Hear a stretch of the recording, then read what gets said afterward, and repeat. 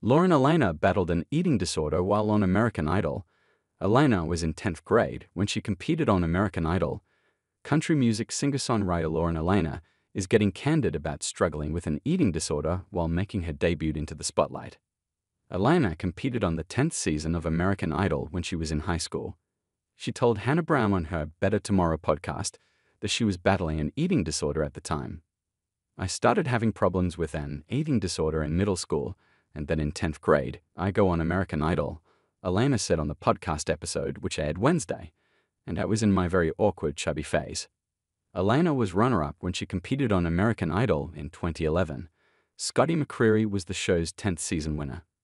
Alaina explained the biggest criticism she received were from her high school peers for deciding to go on national television. "I was always confident on the stage. The one thing I wasn't confident about was my weight, probably like my whole life," Alaina said. "Well, not my whole life, but starting in 8th grade-ish because I became a cheerleader, and I was a softball player before that, and so I was not built the same." She recalled being between a teenager and a woman when she competed on the popular singing show. Alaina was 16 years old when she went on American Idol and was shocked by the criticism she received about her body at that age. "People commented a lot on my weight. What kind of evil humans can comment on a 16-year-old child is beyond me now.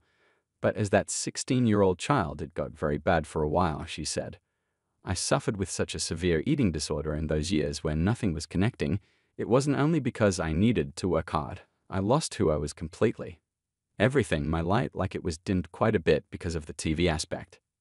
Alaina recalled specific vulgar attacks that were made against her on the internet at the time. She told Brown that a blog, which she would not name, photoshopped a pig nose on her face and referred to her as Miss Piggy. Despite the nasty comments, the Thick as Thieves singer was appreciative of the support she did receive.